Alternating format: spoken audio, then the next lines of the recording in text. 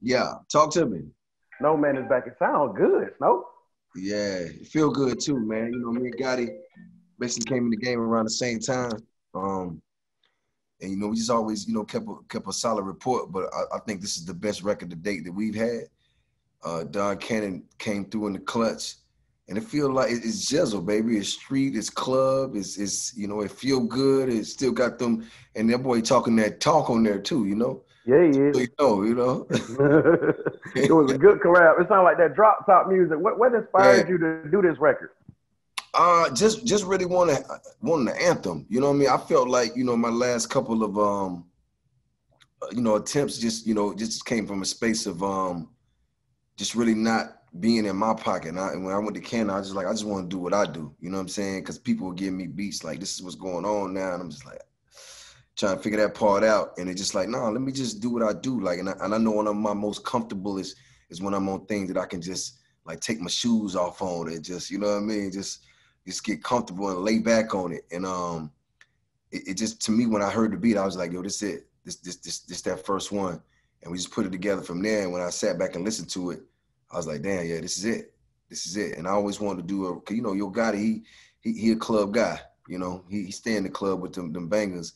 And I just felt like since Lose My Mind, I wanted one of those. And I feel like this is that next level of that. Yes, it is. It's your birthday weekend. How crazy Yeah. are you coming out? Oh man, I can't wait to get to Atlanta, boy. Listen, they're gonna be playing my theme music when I get off the plane.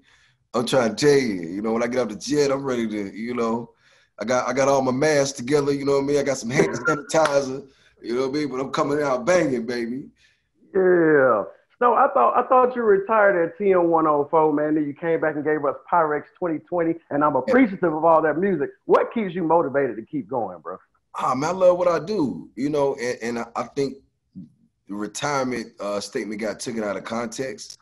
And I just, I should have just really spoke on it, but it's just like, I know people know I ain't going nowhere, but I love what I do, man. I'm gonna be that guy, I'm gonna be that, and I'm only looking younger, baby. So it ain't like, you know what I mean? But Yeah, you age I backwards. love it. You know what I mean? I love what I do. And I think if it's music or my new talk show on Fox Soul, Worth the Conversation, or anything that I have a platform on, I'm always just want to give game. That's who I am. Like I'm a giver. Like if I got it, you got it. And I just always want to inspire and motivate. And sometimes we do it with music, sometimes we do it with words, sometimes we do it with platforms. But as long as I'm able to do what I do, I'm gonna continue to do it. So we're guaranteed to get some thug motivation from your new talk show. Oh yeah, definitely some stuff. And I'm gonna connect the dots too. Like I was telling my man, it's like I've been able to be successful because I've been able to be a chameleon and get into a lot of rooms that they don't let people like myself into. And when I get in there, I get knowledge, and that always puts me a step ahead of a lot of things that I go through because I understand them. So for me, it's just like I want to put my people in those rooms too. I want to give my people the insight of what's going on so they can understand how to maneuver, because I feel like sometimes the information is Harvard and it is not giving out because they don't want to give you the game. They want to keep you in the box. I'm gonna take the lid off the box, so we all can get the game. Yeah. We appreciate that. So, what was one of the first albums you purchased, bro? First album I purchased, man, EPMD. EPMD was my first album I purchased. Snoop Dogg's Doggy Style was the first album I was just like, this is crazy. And from there, I went to the Cash Money, No Limit era. No Limit was when I was like really into, like, well, I was really into music, like, because they was putting out so much music, and I was just intrigued how they was making this sound that I never heard before. And I remember when Pac died, Master P kind of like tried to take that voice, and I just remember like falling in love with music even more because it was like Pac was my guy. Like anybody know anything about me? No, I know every Tupac song front to back. You know what I'm saying?